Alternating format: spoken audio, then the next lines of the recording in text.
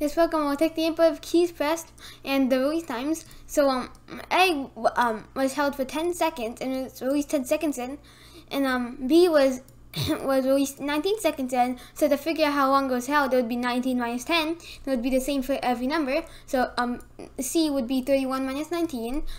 D would be 43 minus 31. And because 31 minus 19 and 43 minus 31 are the same, and it's trying to find the maximum pressed, the one that was pressed for the longest. Because if they're the same, then they'll go on whichever one is later in the alphabet. So D would go after C, even though they have the same press time.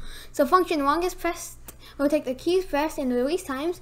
It'll have max press, which will be equal to release times 0, because normally you would have this start off as 0 and it would look at the first one and replace it instantly, but instead you could just have it start off as the first one because you're always going to replace it. And it's the same with keys. The maximum key, which is the one that was held for the longest, will start off as keys press 0. We'll then for loop through the release times, and current press would be equal to the release times I, which would start off as 19, minus the one before it, which would be 10, so that would get the one that was how long the current I was pressed for.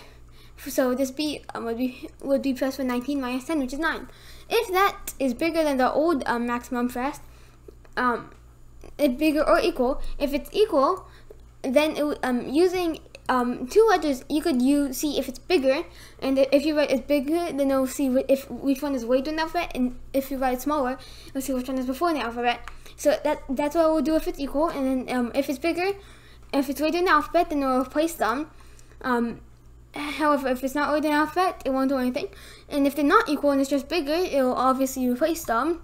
I'll then keep on doing this until it leaves the for loop, and then it'll return the max key, because it will return the max key, and so in this case it would be D, because 43 minus 31 is 12, and 31 minus 19 is 12, but D is later in the alphabet than C. It will then get what the function returned and print it, which in this case, as I just explained, would be D.